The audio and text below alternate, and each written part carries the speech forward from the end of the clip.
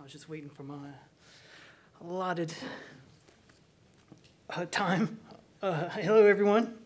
Welcome again to Ceph Days in beautiful Vancouver. I don't know about you guys, but I love the city. My name's Olaph, and I have the privilege of walking you guys through, you fine folk, through some of the basics of Ceph, or as the session title was pitched, a beginner's guide. This will very much be a bird's eye view of Ceph, hitting on some of the who's, where's, and why's. I'll be leaving all the how's to my esteemed colleagues speaking throughout the rest of the day as they go into deeper detail about Ceph. So, personally, I sometimes have a hard time expressing what I know into words, so I like to have explicit definitions of like keywords, topics, subjects that I can memorize, regurgitate at will, to like help get conversations and ideas flowing. And I had intended for a lot of that to be included in this talk.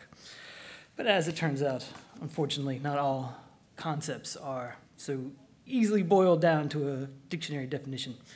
Some of the things I'll be talking about are easier to describe by what they do as opposed to what they are. But that'll be a bit more apparent as we go along. So let's get started.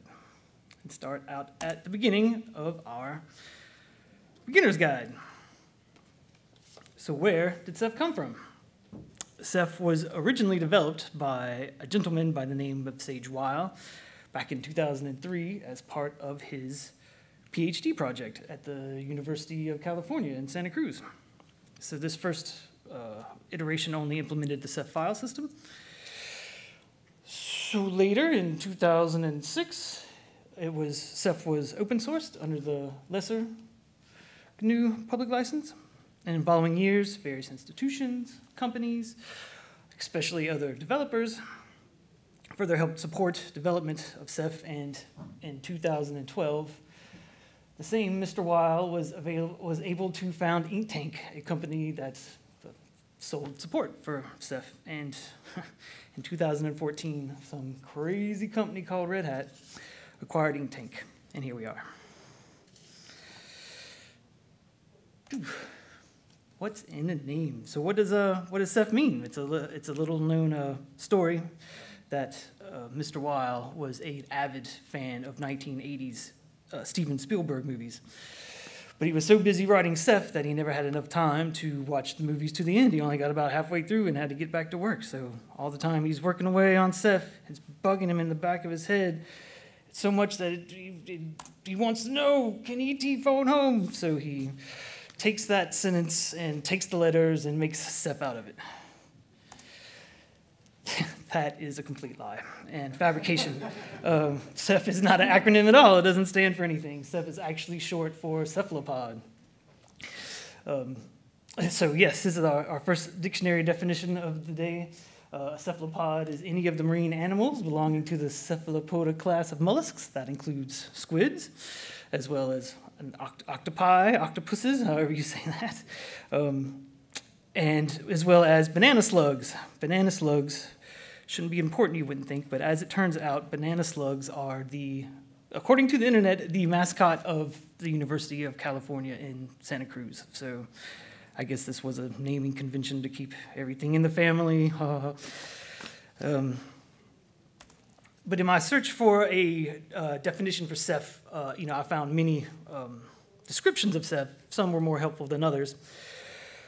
Like, I'm not going to pick on anybody, but eventually I found my perfect dictionary definition, and it was from an author named Nick Fist. Ceph is an open-source, distributed, scaled-out, software-defined storage system that can provide block, cluster, and file storage.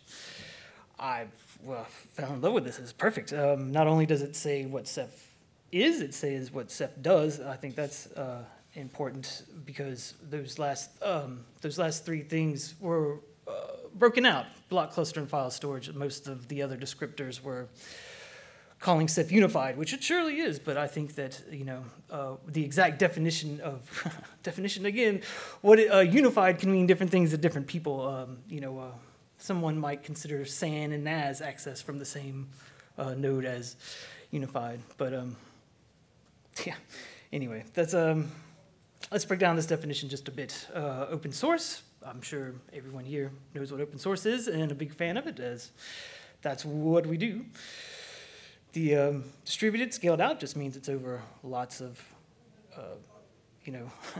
lots of nodes. It could be as big as an entire data center or as small as I guess you can install it on a single node. Software-defined storage is another thing that we will define here shortly, but like I say, I wanted to highlight the whole point of not just what Ceph is, but what Ceph does. These last three, block, cluster, and file storage, are the three services that Ceph exposes to users, and we'll see about that in a bit. All right, so software-defined storage. So software is in the definition. What's software? I think it's a bit too silly to try to define, but so software these days has a release cycle. This is Ceph's release schedule here. Quincy and Pacific are the two active releases at the moment. I didn't bother listing out every single release. I just wanted to show how in Infernalis how the package versioning numbering changed.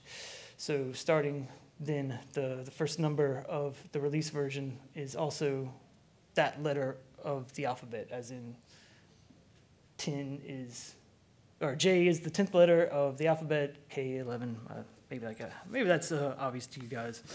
It took me a while to figure that out.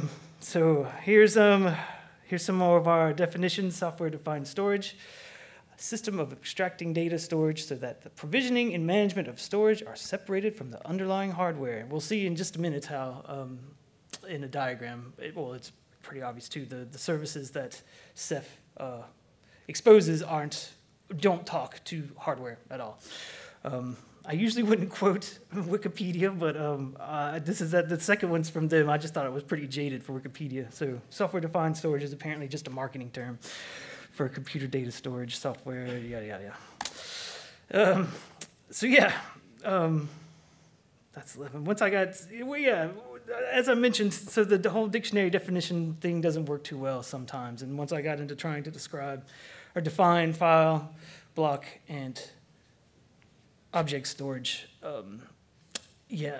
some of the definitions were a little bit less than useful, like, for example, a method of organizing and retrieving files from a storage medium. Okay, that's not particularly helpful. But so, a file system, file storage should be one of the most familiar ways of storage that users are familiar with. I couldn't find a agreement on what the first file system might have been, but file systems have been around at least since the 60s. They're everywhere. Every computer in here is using one. My presentation is a file. So file system and file storage is, essentially just hierarchical. You're making directories and putting files in directories, and the user gets to set those up. None of those files are stored contiguously. They're all chopped up, much like our next definition, block storage. But popular file systems are FAT32, NTFS.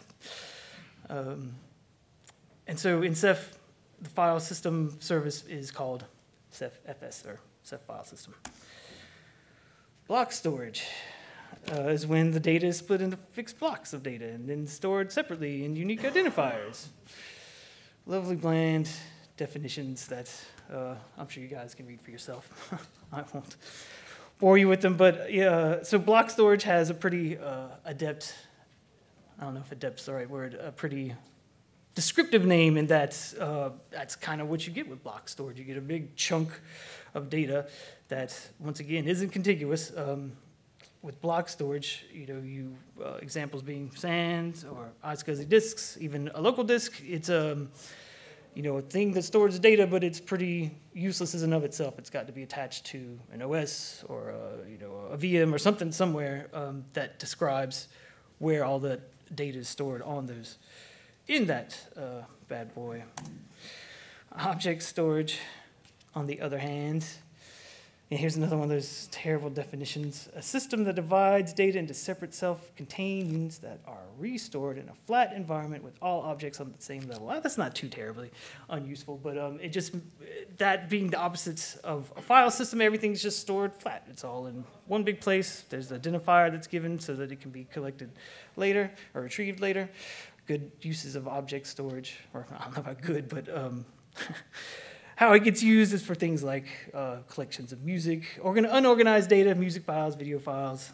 They're available over RESTful service or HTTP. Most people, while not as old as file systems, object storage has certainly been around for a while thanks to S3 and, of course, Swift. In Ceph, that service is provided by the Rados Gateway, and I think I skipped what that's called in block storage. We'll get to that in a second. Here's our architecture diagram. So the Rados Gateway is our object storage service. RBD is the Rados block driver, so our block storage, and CephFS is our file system. And these are all sitting on top of Rados. So yeah, get that out of the way. Those are the three services exposed to the user. That's what Ceph does. Now we want to talk about the back end of Ceph for a second. Starting with Rados. Rados stands for the Reliable Autonomous Distributed Object Store, which is quite a mouthful. I'm glad it got concatenated to Rados. It's the underlying or core storage layer for Ceph, which is object storage, which can be very, very useful. So Rados is made up of 1 to about as many OSDs as is needed. We'll get into that definition just shortly. But Rados works together with Crush. Crush stands for Controlled Replication Under Scalable Housing. So while Rados is essentially all the storage, it is Ceph, or what Ceph is relying on. Crush is an algorithm. It's a pseudo-random placement algorithm, and the quote I have here is from, again, our Mr. Weil. Crush is the magic that figures out where all the data in the system should go, and everyone can repeat this calculation and know where to read or write data. So what makes Rados and Crush a bit special is that usually when data gets chopped up and placed all over disk drives or servers or whatever, there's a lookup table so that data can be reconstituted. The difference with Crush and Rados is that there is no lookup table. There's nobody in charge of keeping track of where everything is. There's no master node like in some other file systems that we'll see shortly. There is Crush. Crush is an algorithm, so it takes the name of the object along with a way of describing all the disks that are in the system, and it calculates where that data should go so that none of the other nodes in a Rados system, like I say, they don't need to talk to a service or a master list of where all the data is. They can calculate where that data is, which is extremely helpful when replication is needed and things go down and you want to add servers and that kind of thing. I believe that's a topic later on today. I promised a definition for OSDs. These are the object storage daemons. These are the workhorses of Ceph. So these are the things running on all the nodes that actually do the storage. That's a gross oversimplification, but I did promise you a bird's eye view. I'm skipping over other back-end parts of Ceph, namely the monitors and Librados. That was, I don't know if you remember the architecture diagram, that was the skinny little blue part. That's the library that lets applications talk to Rados. In favor of moving on to our next topic, whether your mom should download Ceph or not. So they, a couple of years ago, or several years ago, a good friend of mine who was I don't know if prolific is the right word, but he was a regular contributor to more than one OpenStack project. It was relating the story of trying to relate to his parents what he did for a living. To which his mom responded, "What is this OpenStack stuff? Should I download it?" which I thought was hilarious because, one, I know his mom, and two, I could just see her on her phone trying to download OpenStack, which, good luck to her. So yeah, it's probably a safe bet that none of our moms need to download Ceph. But who should? Pretty much anybody that's looking for storage. But the most obvious use case for Ceph is OpenStack. The OpenStack Cinder block driver can use Ceph's Rados block driver, as well as Manila can use the Ceph file system. I think the last statistic I read was that over half of all OpenStack implementations already use Ceph, so that's it's a great partnership. But any of those three services that we talked about, Ceph would make a great use case for standing on its own. It certainly excels in object storage because the underlying data, storage layer, Rados, is object storage. But you could also use it as, and you don't want to set up a NFS file share for all your web servers to use, you could certainly use the Ceph file system as a distributed file system. Or, yes, block is certainly available. And clearly, there are plenty of people needing storage because there are loads of other storage solutions out there. I wanted to compare and contrast just a few real quick. One is, the first one I've got listed is storage scale, which used to be known as spectrum scale, which used to be known as GPFS, which stands for Global Parallel File System. This was a highly performance clustered file system. It has been around since the late 1990s, or released by IBM. I think most people's